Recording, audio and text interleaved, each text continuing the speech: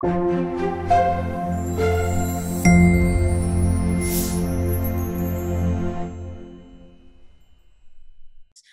the desert foot, which is what you're going to hear me say multiple times, is exactly what it sounds like: a foot that's dry, no blood. There's nothing there. There's no microvasculature. There's nothing to bypass to. There's nothing to angioplasty.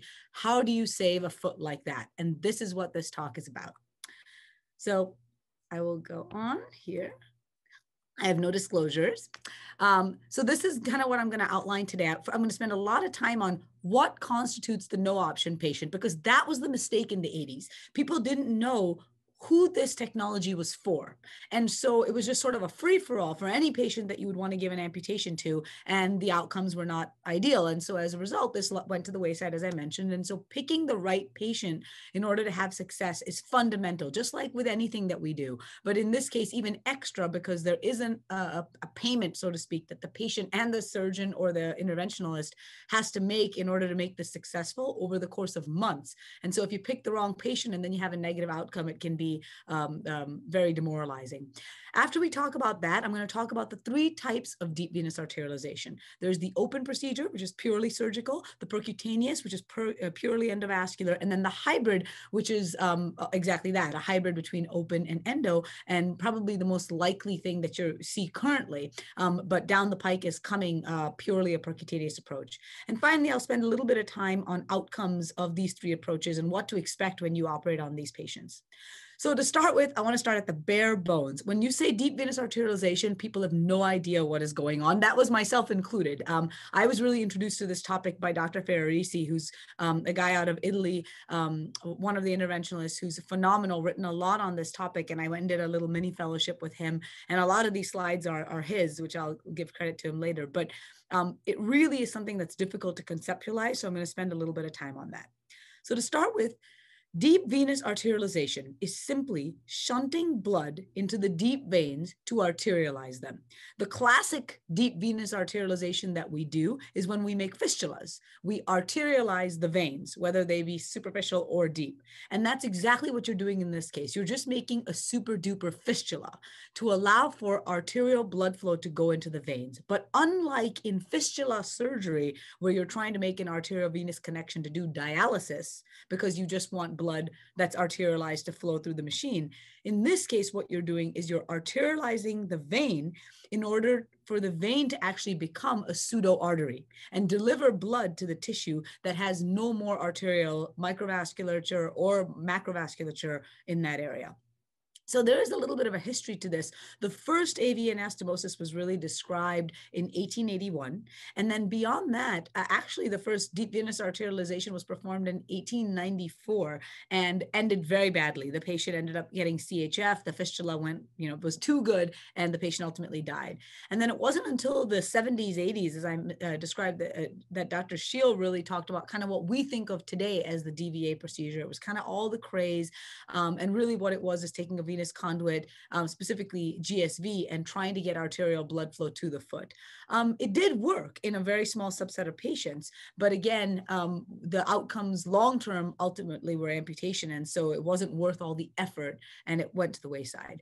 There's a little bit of physiological support for DVA in animal models, essentially just the physiological idea that you can put arterial blood into the venous system, and then the venous system can deliver that arterial blood to the cells. That concept has been proven, and really the way that they did that is they pretty much looked at tissue oxygenation and then neorevascularization of tissues once you do deep venous arterialization, and did find that in these tissues that initially had nothing or were desert-like, once the blood was arterialized through the veins, indeed you had new blood vessels sprout and you had an increase in the oxygenation to that tissue.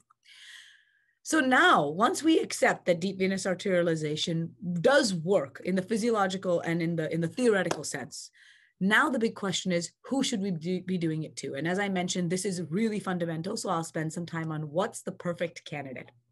So there's 2 words, acronyms really, that I want to bring to your attention that everybody kind of discusses. It's in the lingo of deep venous arterialization, or DVA. And that is SAD disease And this was coined again by Dr. Ferrarisi, the Italian interventionalist I discussed, who is one of my mentors. He talked about SAD disease being essentially the microvascular disease where the small vessels have arterial disease, and the bad disease are the quote big vessels, like the actual named vessels of the leg that have disease.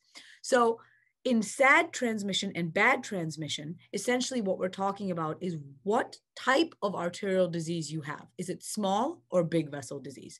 So this is an example of bad disease. So as you can see, the big vessels here light up. You know, you got your SFA, you've got some tibial disease here, but as you move down, you have reconstitution of something you could potentially go after to get inflow all the way to the leg via the big vessels. So there's disease in the tibials, but not necessarily in the microvasculature.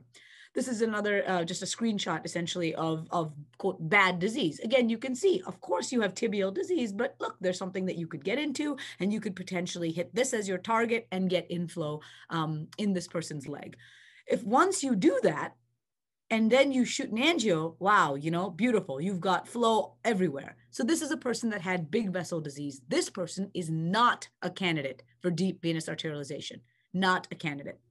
In fact, if you were to operate on a person like that, you would be hurting them. You'd ultimately cause them to have a amputation unnecessarily.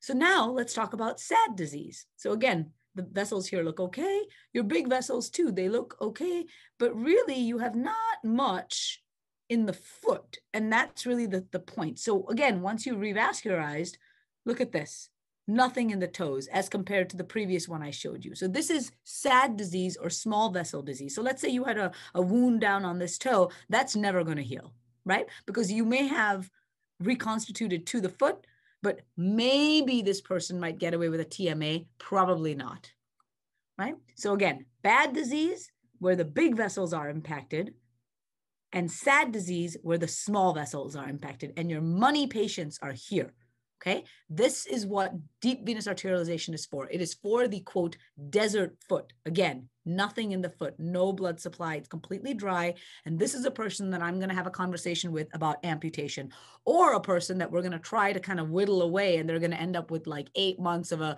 you know, foot that just won't heal, and now you're doing a baloney amputation, okay? Bad disease, not a candidate. SAD disease, excellent candidate.